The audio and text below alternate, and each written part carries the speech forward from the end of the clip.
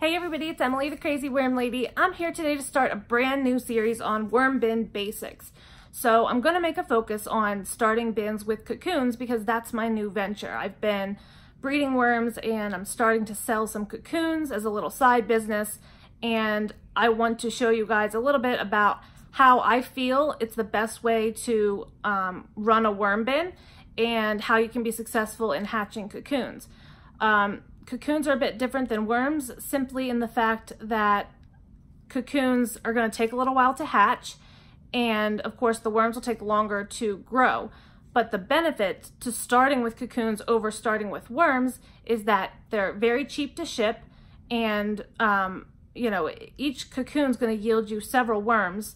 Depending on the species, it could yield you as little as 1, but up to as many as 5 worms per cocoon. So the nice thing about that is you may end up from your 1,000 cocoons getting as many as 5,000 worms. So it's pretty incredible what the possibilities are. So for me, you can get more for your money, and I just think it's a really fun way to make sure that you have all of your basics, your moisture, your pH buffer, your bedding, everything perfect. Because if it's perfect for the cocoons and they hatch, you're not going to have any problem raising worms.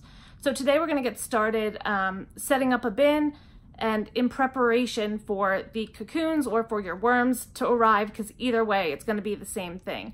So some of you have already purchased cocoons from me, and I want to have this series kind of running alongside as you guys are starting, and we can address questions along the way. But today we're going to set up a bin and we're going to add the bedding and get ready for the cocoons to arrive. So let's hop down, set this bin up, and we will get started. Okay guys, so I wanted to start the way most DIYers get started with the worm bin, and so I did purchase a bin for this series. However, pretty much all the bins I have now, I have so many of them, I repurpose bins, there's no reason to continue to buy them. And if you might have a bin sitting around your house, that's even better. If you have an old tote that you had things stored in, if you just have some sort of shallow tray, like a mortar mixing tray, I've used those before, you really don't need more than 6 to 8 inches for really any of your worms to live in. So it could be rather shallow, and it does not have to have a lid. You can always put a cover across the top of your bin, like a loose sheet of bubble wrap or landscape fabric. There's so many different options, and you don't have to buy something if you think you have something that may work at home. A lot of people use 5-gallon buckets, so there's many options. But I chose this Husky bin. I've used these before because they nest, the lids nest very snugly, and they have clasps on either end. So these clasps on either end, if I can get this lid back down, because it's nice and snug, it shuts quite tight, and that can prevent the worms from climbing out if they get a little, I call it flighty, but if they start to climb on you, sometimes due to barometric pressure or something wrong in the bin, the worms will climb, and of course nobody wants the worms getting out of the bin. So what I do is I get these bins that fit real snugly together, and then I start to think about aeration. So the important thing about aeration is worms breathe through their skin. So they need to have not only water to stay moist, but they need to have lots of air. So since these bins, the lids fit very snugly on them, there's not going to be a lot of air getting in here. So most people, like myself, drill holes in their bins. I've drilled holes around the inside rims, around the top. I usually drill holes in my lid, but some people also choose to drill holes in the bottom of their bin and put some sort of catch tray beneath this top bin, or they'll nest a bin like this inside of another one with something to hold the bottom tray up a little bit to allow any sort of drainage to seep down. I personally discourage this. First of all, I think if you're running a bin in a healthy fashion, you shouldn't be getting drainage. Some people do choose to use that liquid that drains down to fertilize their plants. However, sometimes that could be kind of an anaerobic type liquid and could carry bacteria. So it's not always the best. And also, if you have holes in the bottom, A lot of times your worms will go exploring. They'll end up down in your bottom tray with the liquid and they could potentially die, you know, drown. So I encourage you to try to learn to run your bin in the very, very best way possible. And the best way to do that, in my opinion, is to keep the holes out of the bottom, keep it just the way it is, but provide plenty of aeration in other places. So I'm going to drill a whole bunch of holes into the lid of this bin. And it doesn't have to be anything fancy. I usually use either a 1/4 or a 3/4 inch drill bit just to make sure that I get plenty of aeration. I drill them all through the top, and that should provide plenty of air. So let me do that. I will show you what I use, and then we'll start adding our bedding to this bin and preparing for the cocoons or the worms to arrive.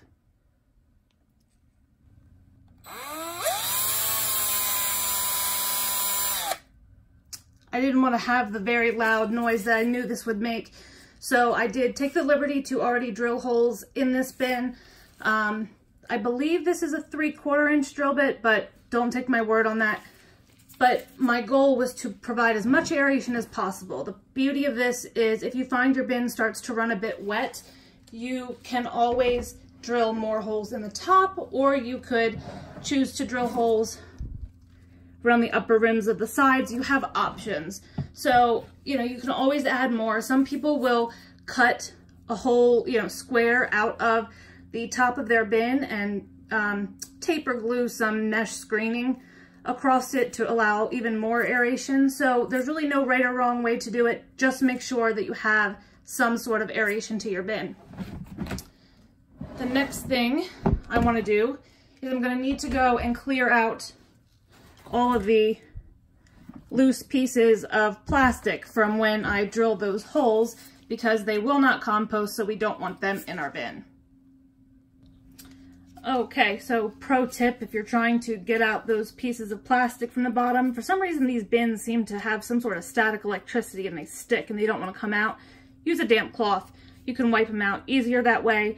But honestly, if any, you know, little pieces hang around and you miss them, it's fine. You can just get them out of your compost later, but always want to try to avoid it because it's just extra work that nobody really wants to do. So the next thing you want to talk about is some bedding, and you have a lot of choices when it comes to bedding. I always encourage you to use what you have around. So for me, I've got a ton of cardboard. I like to order a lot of things online. So for me, cardboard is a really easy bedding source to use. If you're starting with cocoons, I like starting the bottom with larger pieces because the babies like to climb into the flutes of the cardboard because there's like a cornstarch glue and the worms seem to go crazy for it. If you're starting with worms, you don't have to. However, it's not going to hurt anything, and it will add a lot of ability to absorb a lot of moisture if your bin would get too wet. So I don't think you can really go wrong with cardboard. Another option you have is newspaper. I kind of use a combination of shredded cardboard and shredded newspaper for most of my bedding. I have a cross-cut shredder. I believe it's actually a micro-cut shredder that I use. It's on its last legs. It's not doing the best job anymore, but you just make do with what you have. You can also use things like egg crates. Some people, if they use a lot of coconut coir or peat moss for starting seeds, things like that, they will also add that. But a lot of people have some concerns about sustainability with peat moss and coconut coir. So it's all about what you have around and how you feel about the environment. If you want to purchase things like that, I use peat moss just because I breed worms. So for me, I have peat moss already and I want to make sure it goes to the best use. So I am going to also add a little bit of peat moss. This is going to be the only real bedding that I add to this bin. However, if you have worm bins already, another great thing to add is just a little bit of finished compost. The whole reason you want to set a bin up before the worms and the cocoons or whatever it may be arrive is you want to have a bedding that's somewhat living. And by living bedding, I mean it has built up some sort of microbial life, because the worms and the bacteria and microbes, they all work together to compost the fastest, and you want to make sure that there's a suitable environment for your worms or for your cocoons to hatch. So I have that, but I want to kind of do this assuming that you've never started a worm bin, and in that case, you don't have to add any of that. It's just a nice jump start for your system. But in replacement of that, I always put a little bit of food or something that could grow some bacteria, mold, things like that, because small amounts of that prior to your cocoons or your worms arriving are definitely going to help your system. So I've got used coffee grounds. Used coffee grounds grow a lot of mold really fast. So I'm honestly only going to add 2 little sprinkles, because the last thing I want is to have a crazy mold bloom, because if you have a mold bloom, then you can attract fungus gnats, fruit flies, and since this bin doesn't have anything in it to process the bacteria and the mold, you want to go easy on it. So I just added a few sprinkles of that. The next thing I want to talk about is grit, or some sort of pH buffer combination of things to your bin. Now, grit or pH buffer, they're usually the same thing simply because they tend to be calcium based and they tend to work that way. I make my own personal dry mix. Again, this boils down to what do you have around? Do you want to buy anything for your worm bins? So it's completely personal choice. But worms have a gizzard, and the gizzard needs to have something, you know, sharp and almost like fibrous, like we need fiber to digest. They need something to pulverize the food so that as it moves down their intestinal tract, it doesn't ferment. If it ferments going down their intestinal tract, they can get something called protein poisoning or string of pearls, where they literally bloat up with gas and pinch off into little pieces that look like a string of pearls, and it does kill the worm. So I always am overly generous with grit or pH buffer, but I kind of use a mix of things. So crushed oyster shell or crushed eggshell tend to be the go-to for most people. I use crushed oyster shell for the most part. I do use eggshell, but I don't have enough for all of the bins that I run. So I do purchase crushed oyster shell. In this mix, I also have diatomaceous earth. Diatomaceous earth works well for bug control if it's dry. In a worm bin, it doesn't work much for bug control unless you put it like on a top layer that is going to stay relatively dry. It does, however, have a lot of trace minerals, and it also is a grit source for your worms. It feels super powdery if you run it through your fingers, but it actually is sharp enough that in the gut of the worm, it works as a grit source along with the oyster shell or egg shell. You can also use sand or garden lime.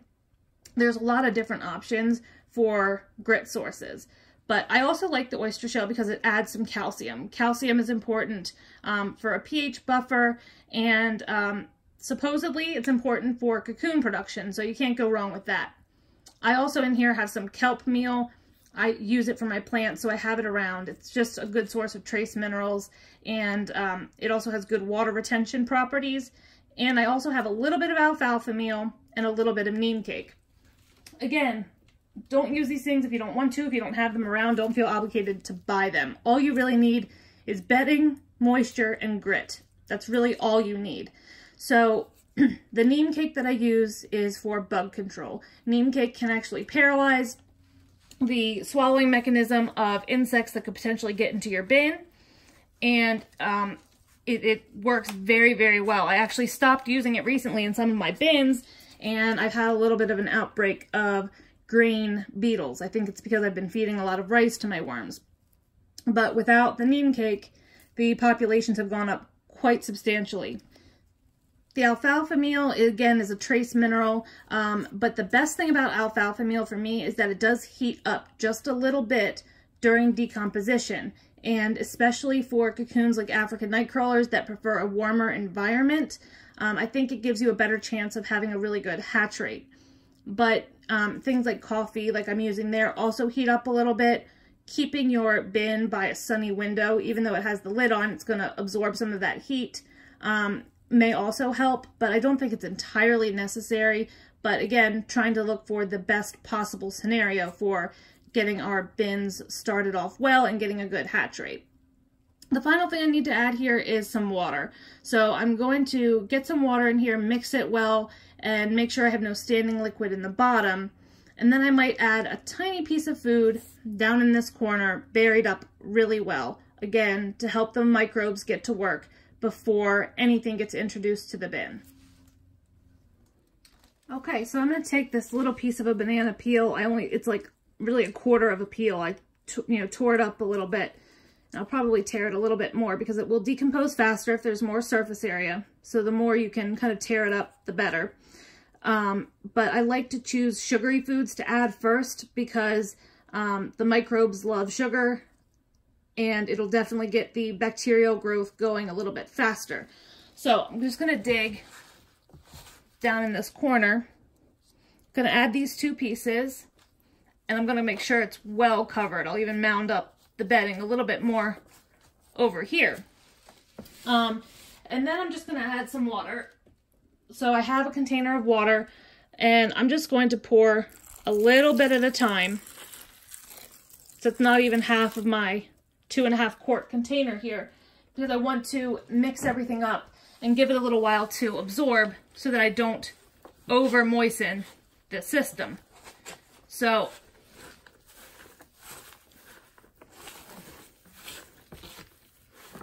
what you always want to check is down the bottom. Do you end up with standing liquid?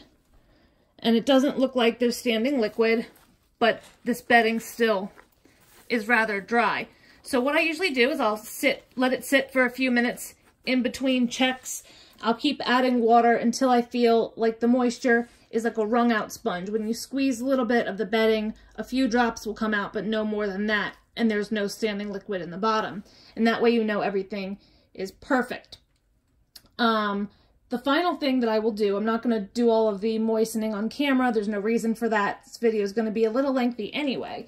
But I like to put some sort of cover across the surface. Even though I have a lid on it, there is still the potential for things like fruit flies to be attracted, especially, like I said, when we don't have worms or cocoons or anything in here that are going to be actively feeding on it.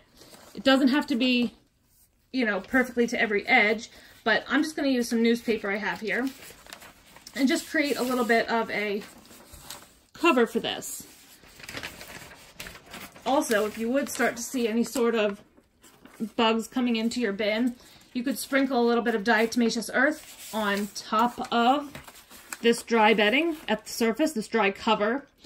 And that way, if any of them make it up to the top and crawl across the surface, they'll hit that diatomaceous earth and it will dry them out, and it will kill them.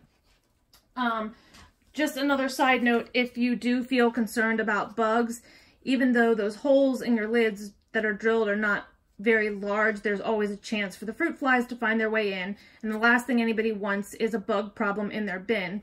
I will link a few videos and articles below on handling bugs and managing a worm bin, but you can always tape or glue some screen even over top of those little holes in the lid. I personally don't feel the need to do that. I have had outbreaks of various pests over the years, but I usually feel like I'm able to handle it without having to go to that measure. But of course, it's all a personal thing. If you guys haven't figured out, it's all about what you have available, what your personal preference is, and in my opinion, there's no real right or wrong way to do it, but I just wanted to give you my opinion on the matter and how I think you will be most successful. Use a little bit of what you have around, make sure there's something that's going to help create a living bedding so that the cocoons or the worms will have a good environment to hatch in, and you're good to go. So the last thing I'm going to do is I'm just going to pop this lid on this bin. I will come back and make sure the moisture is just right. But I just pop the lid on this bin and let it sit until my worms or cocoons arrive. I want to thank you guys for sticking around. I know it was a long video today, but I want to set you up for success. Some of you may be new to my channel. I'm sure many of you are my longtime subscribers, and I thank you all for doing so, but I think this series will be really helpful for new people, but even some of us who have been composting for years. I definitely think there's always a good reminder to go through kind of all the steps slowly and kind of think about what we're doing so we can troubleshoot our own problems and make sure that the worm castings that we can create are the healthiest for our gardens and our soil. one little note I forgot to mention is about the size of your bin. In my opinion, size of the bin doesn't matter a whole lot. Once your worms start growing their population or your cocoons start to hatch, you can always go up to a larger bin, but the surface area is most important, not the depth of your bin. So surface area, the rule of thumb is that 1 square foot of surface area is good for about a pound or 1,000 worms roughly. So kind of keep that in mind if you are expecting 1,000 cocoons and you think, gosh, I could get up to 3 pounds of worms. You might want to start with a slightly larger bin because you know they're going to need space to grow. But you can always upgrade later. It's kind of a nice hobby. It's nice that you can do a kind of DIY for cheap, and you can always adapt as things change in your system. So let me know what you think, guys. Drop those comments below. Like this video, subscribe if you'd like some more content from me, and I can't wait to come back next week for another update. Hope you have a great day.